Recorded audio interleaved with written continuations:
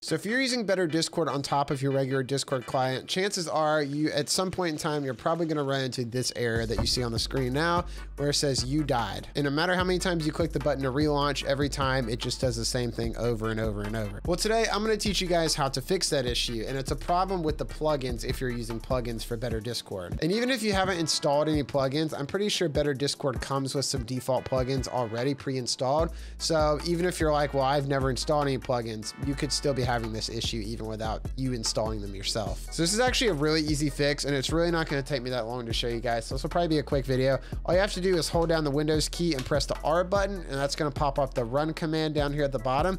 And all you want to do is type in %appdata%. And then once you do that, click OK. What that's going to do is take you into the app data roaming folder. And all you're going to do now is find Better Discord. You might see a Better Discord installer. Don't mess with that one. Just go straight into Better Discord.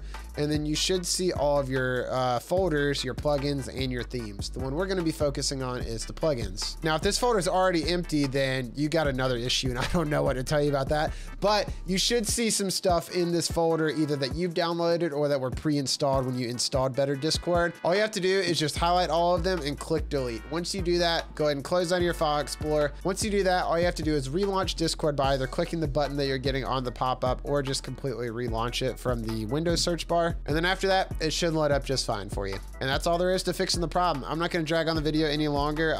This issue happened to me today, so I wanted to show you guys the fix that I found out for it, and it's super easy and quick to do. So if you guys enjoyed the video, please make sure to drop a like to share it to others, and consider subscribing if you want to check out all my other Discord content. I'll see you guys in the next one, and have a great rest of your day. Peace.